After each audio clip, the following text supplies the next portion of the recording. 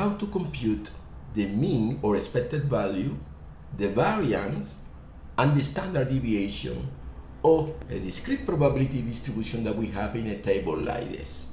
The first thing to do is to check that this is really a probability distribution. Remember, you need to have all the values of the variable.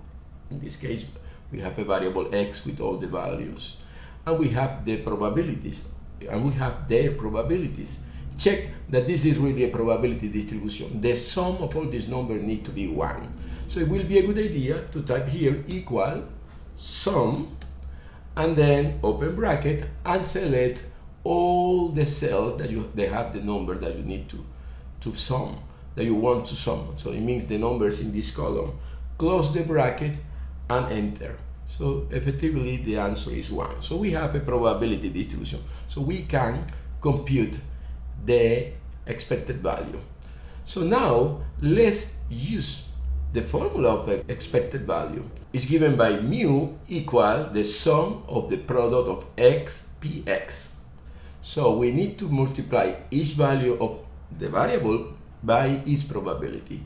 So let's make another column here of x multiplied by px, and do exactly what the formula says. I need to multiply the value, so type here in this cell equal. So you are using a new column, and in this column type equal, and then the two numbers that you need to multiply, the value of x, select the value of x that is in the cell A2, multiply, that is the star sign in the computer, by its probability that is in the cell B2. So you select the cell B2 and type enter. So that gives you the value of this product. And now, for saving time, you can copy these operations in each of the rows. See this small square here at the bottom right corner of the cell.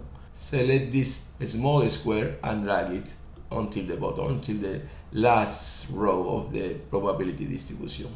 It will be making the same operation in each row. So we'll be multiplying each value of x multiplied by the probability of x. And the only thing that you need to do is add together. The formula says the sum of all these values. So add together all these values. So make another sum. Because you have here a sum of all the values in this column. You can copy this operation here, dragging this square to the right, so until this cell, and it will be making the sum of all the values in this column. So now you have that the expected value, the sum of all the product xpx, is this 51.2. So you can answer then that the mean is 51.2.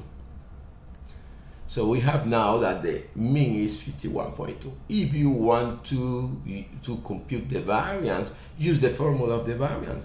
Remember, the formula of the variance tells you that the variance is the sum of the value, each of the value minus the mean squared, so the deviation squared, multiplied by its probability.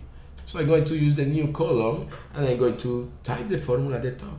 You see, will be, in this column will appear the value of x minus mu, close the bracket, to the power 2, and this circumflex symbol is the one that you use for the power 2 in a cell, multiply by the probability of x. So multiply by p of x.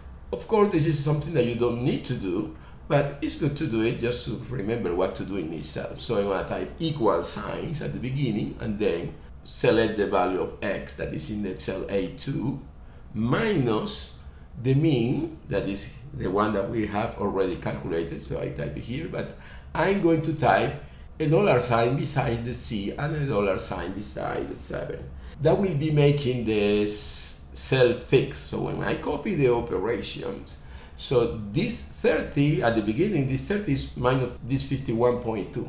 But when I copy this operation in the second row, it will be 40 minus 51.2. So this cell C7, when you see this 51.2, will be fixed by these $2 signs. And then close the bracket after the 7, close the bracket, raise it to the power 2 using the symbol of, in my computer, this symbol is in the key for number 6, and then multiply, use the star.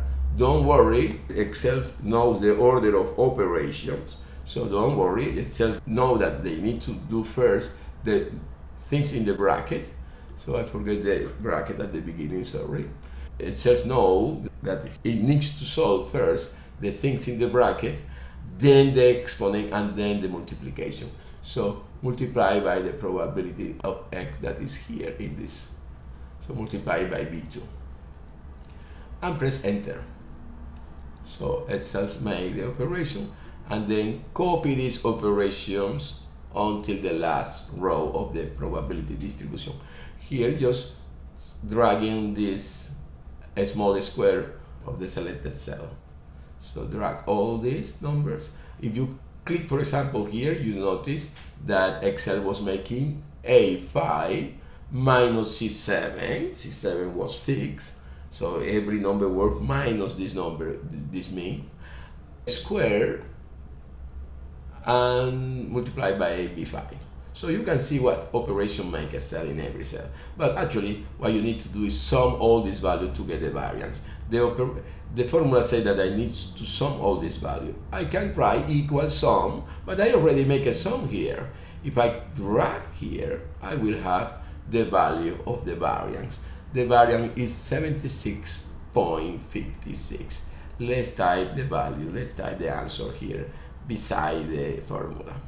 So we have now the variance. Last thing that we need to do is to compute the standard deviation.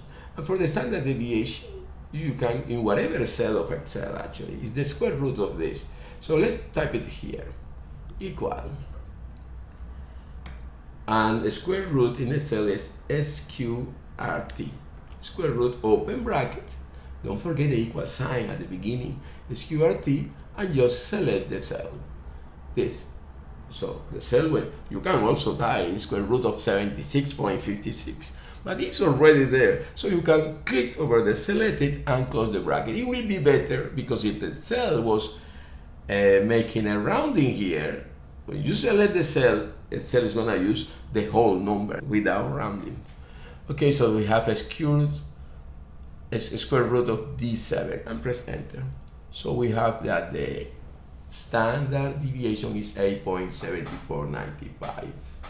If you want to see this cell with less decimal, you just can click here in this point here.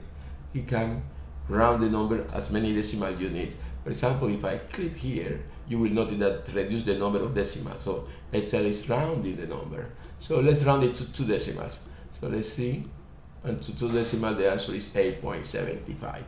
Let's then write that the standard deviation, remember that the standard deviation was the square root of the variance, is just the 8.75. Let's type 8.75. And with this, I finished to explain how to compute the mean, the variance, and the standard deviation of a discrete probability distribution in which we know the probability of each of its values. Thank you.